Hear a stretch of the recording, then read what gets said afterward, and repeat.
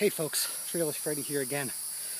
Deep in the jungle. Boy, I tell you, it is hot one here today. But anyway, you know, I discovered something unusual. I was going through my walk this morning, came across this dead guy, and I found a pair of these on him.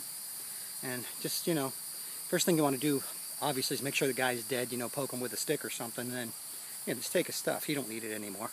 Anyway, a pair of binoculars that I've really never had before. And I thought it was pretty cool, so I started looking around through them, and boy, you wouldn't believe the amazing stuff that you can see with a pair of binoculars here deep in the jungle. So fortunately, this pair has a camera on it, so I'm able to show you some of the things that I've looked at. So why don't you take a look and tell me what you think.